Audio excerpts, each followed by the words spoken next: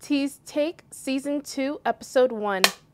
What is your take on the pressure of women taking drastic measures to meet society's beauty standards? So there's two things going on. First is the societal pressure, and that's what society holds up as beautiful. And then there's the pressure we put on ourselves. So I'm going to deal with them separately.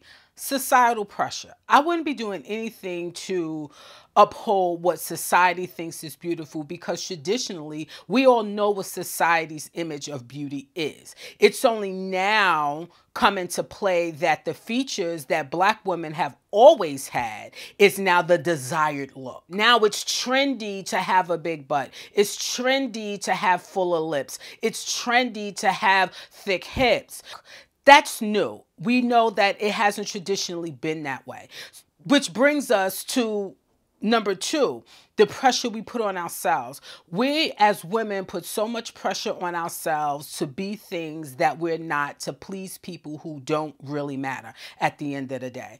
Cosmetic surgery, any kind of enhancement that a woman chooses to perform on herself is fine if she's doing it for the right reasons. I think that if you are unhappy with any part of your body and you feel like it can be enhanced and that enhancement would make you as a person feel better, help you to embrace yourself in a better way, help you, in your opinion, to look better, that's fine. Do what you want. Live your life. I think we run into a problem when we start doing it because other people want us to do it. When we start making external changes that could be not only detrimental but life-threatening.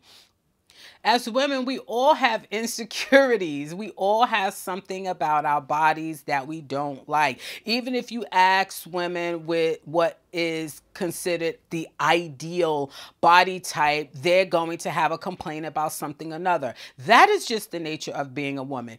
If in that vein you choose to make changes, enhance, decrease, increase, whatever you choose to do as a woman, that's your prerogative as long as you're doing it from that perspective. I think we get into a really dangerous place when we're doing it to please this one, please that one, to please everyone else but ourselves, because the reality is society will never be happy with who you are.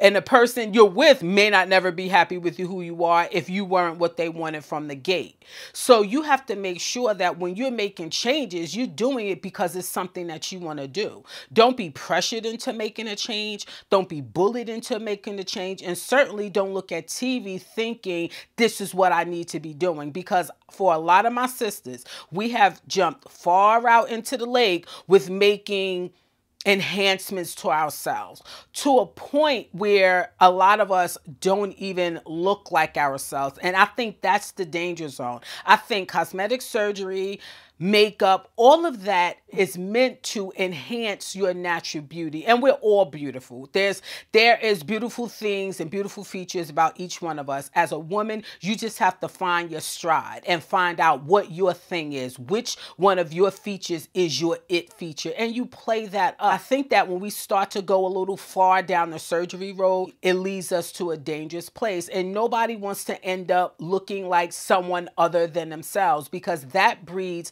a whole nother level of insecurity. So in short, I think that if you are making change for yourself, no matter what it is, it's always good. But I think that as a woman, don't feel pressured or into doing something that you don't really want to do, and that's ultimately not going to make you happy.